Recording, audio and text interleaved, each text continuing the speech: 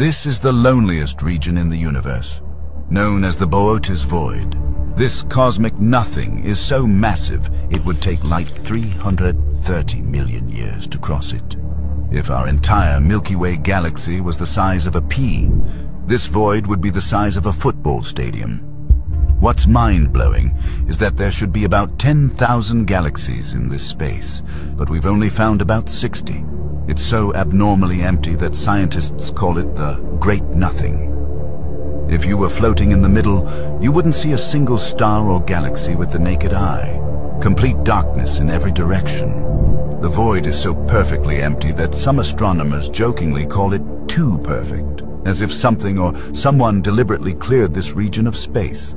However, the Boötes Void likely formed from regions of space with less dark matter where fewer galaxies could form, leaving it largely empty. Over billions of years, smaller voids may have merged to create one